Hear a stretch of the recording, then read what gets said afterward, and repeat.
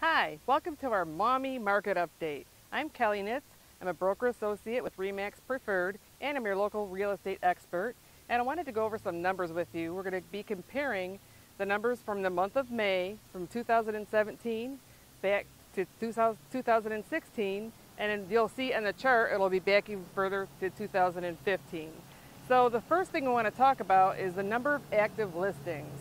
And in Lucas County, that's up, or actually the number of active listings is down 12.9%, and in Maumee it's down 18.2%, and that's what people mean when they talk about the lack of inventory or the shortage of inventory available for sale.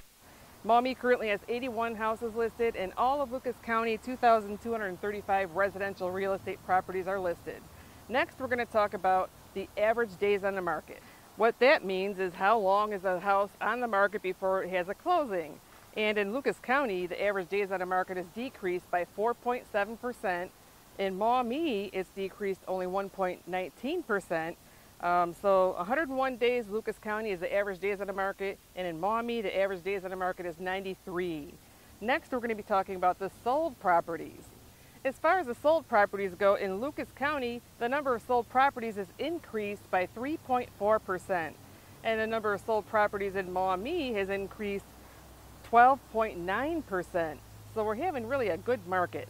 Next, we're going to be talking about the average sale price.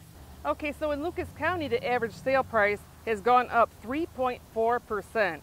Actually, out of all of Lucas County, all the residential properties, the average sale price is $132,290. In Maumee, all of Maumee, the average sale price has gone up 10.9%. That's $140,229 would be the average listing price in Maumee. I did compile all of these numbers from our local multiple listing service. I didn't make these numbers up. So the data comes straight from our source at our Toledo Board of Realtors.